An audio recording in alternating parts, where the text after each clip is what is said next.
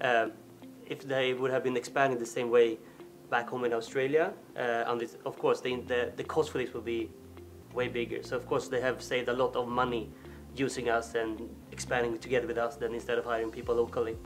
And that of course is one of the main benefits all of my clients looking for. How can we streamline the process? How can we cut costs? And outsourcing is always an alternative, but the biggest fears for them are, of course, will we get the same quality?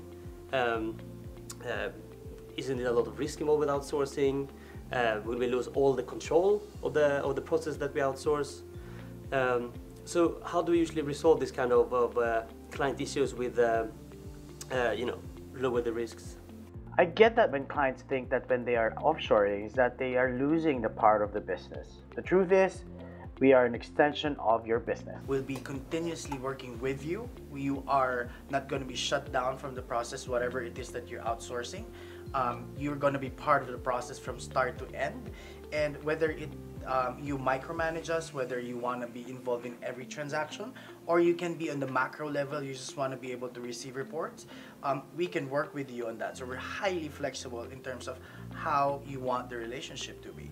If something goes wrong, we don't clean our hands and say that no, because this is you, this is still you. That's gonna be an actual mutual relationship. So if something goes wrong, it's gonna be the two of us. If something goes really well, it's also for the two of us.